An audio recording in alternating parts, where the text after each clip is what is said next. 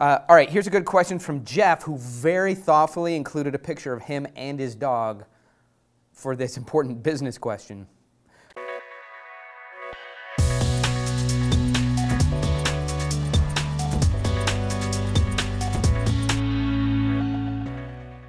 All right, hey, it seems like I make it easy for people to tell me no on job interviews.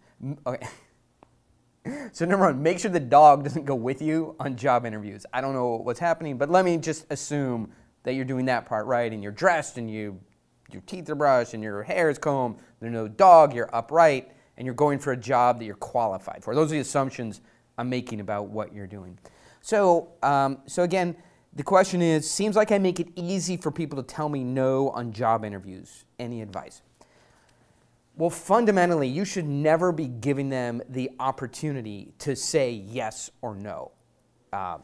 That's a choice you make, right? So when you go to get on a job interview, they have questions for you, you have answers, but make sure that you have questions for them.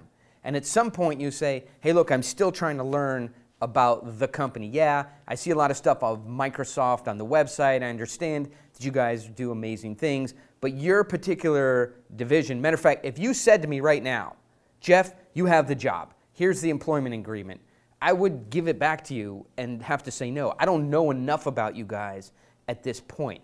In order for me to offer you my services and say, yeah, we could work together, I need to know more about you. And then, I'll go home and I'll go through my decision-making process about you. So they should never have the opportunity to say yes or no. You control that. You tell them if they're going to be able to work with you. You don't wait for them to say yes or no on your behalf. Don't take the dog to the job interview and get control of it in this way.